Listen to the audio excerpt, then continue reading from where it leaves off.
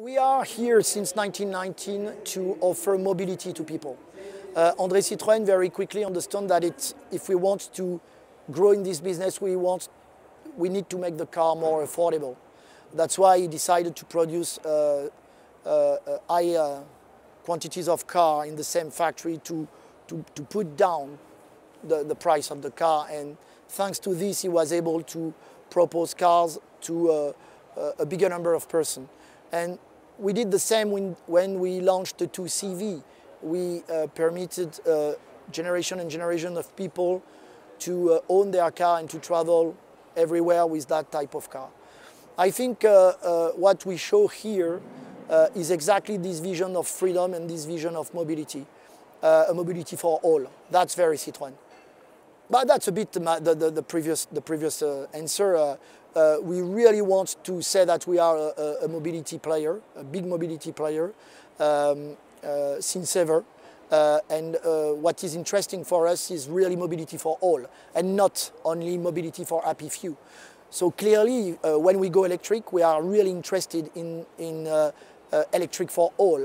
The stake for the electric business is to be able to massively put down the prices in order to make electric affordable for all.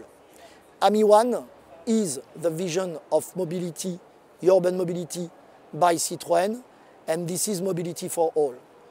In 2 aspects. First, because it has been imagined as an object designed to cost. For example, you've got very clever structure elements in the car, such as the 2 doors are exactly the same, the 4-wheel passage are exactly the same, the front is exactly the same as the back, so you can clearly imagine that it's not going to cost 30K.